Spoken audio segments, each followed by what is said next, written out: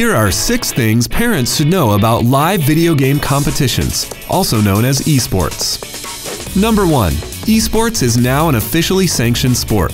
High schools around the country are establishing rules and creating a structure for training and competition. Number 2. Kids can play from the comfort of their homes, either independently or as members of an online team. Number 3. Not everyone can get rich and famous from esports. Reaching the level of big-name professional competitors takes more than just good reflexes. Number 4. Colleges offer esports scholarships to qualified students, so this might be a more realistic goal for your Fortnite-obsessed teen. Number 5.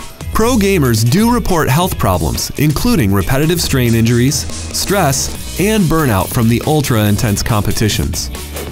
And number 6. Young gamers still need rules and balance from parents. Chores, homework, and face-to-face communication are important to aspiring esports heroes.